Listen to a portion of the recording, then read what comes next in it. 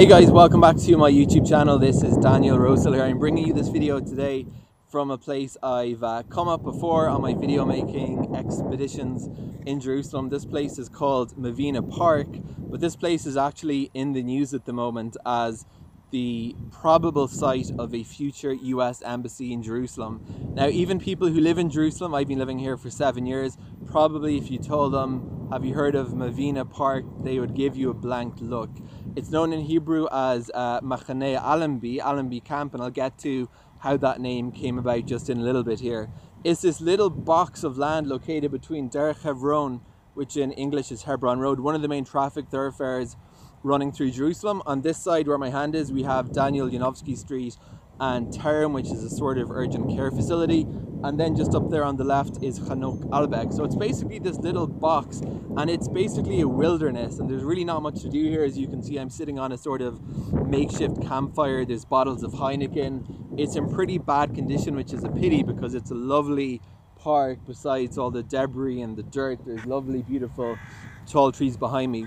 But this is, believe it or not, the site that has been earmarked for a future US embassy in Jerusalem. I've talked in past videos about how controversial the whole business of establishing embassies in Jerusalem, and that the practice of most nations, unfortunately, has been to put their embassies in Israel literally anywhere except in Jerusalem. But this place has a pretty interesting history, and I printed out the news coverage of this at the moment and what's going on. So the main embassy building is going to be 10 meters high, and they expect that construction, if this goes ahead, is going to take more than a decade. So I wanted to make this video today because it's going to be interesting to see if in 15 years into the future, if I'm still around, hopefully I will be, this will be a highly secure, guarded US embassy facility. And it's just kind of hard to imagine looking around at this emptiness now that that's going to be the case. So what we've had now is we're coming into a 60-day objection period, and the district planning and building committee is then, if the objections don't sway the planning committee, then the US is going to be given green light for construction. Now, it's interesting because the US already has a couple of embassy and diplomatic buildings located in Jerusalem. When the US moved their embassy to Jerusalem, quite controversially a few years ago, they put it in what was formerly a consul building in Talpiot Mizrach. And there's also in downtown on Agron Street, there's a Palestinian Affairs Unit called a PAU. Now, a lot of people aren't sure what that is. It used to be a Consulate General. I've talked in a previous video about how the consulates and consulate generals in Jerusalem are actually representations to the Palestinian Authority, and that was also the case for the US building. It was basically a self-administering representation to the PA. However, since the US embassy was moved to Jerusalem, it's now part of the embassy. So what's probably going to happen is that that's going to continue serving as a sort of liaison service with the Palestinian Authority, the PA.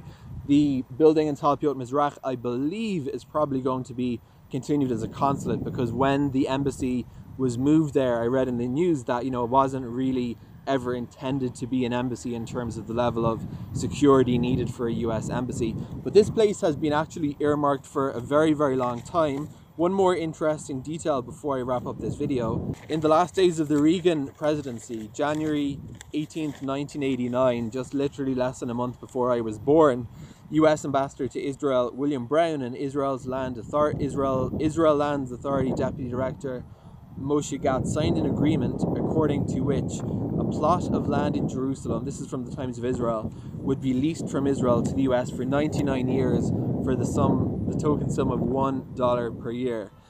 The 15-page land lease and purchase agreement referred only to the Jerusalem property, but almost immediately reports surfaced later confirmed the land in question was located in what was known as the Allenby Barracks, the site of the British Army's Jerusalem garrison during the Mandate period.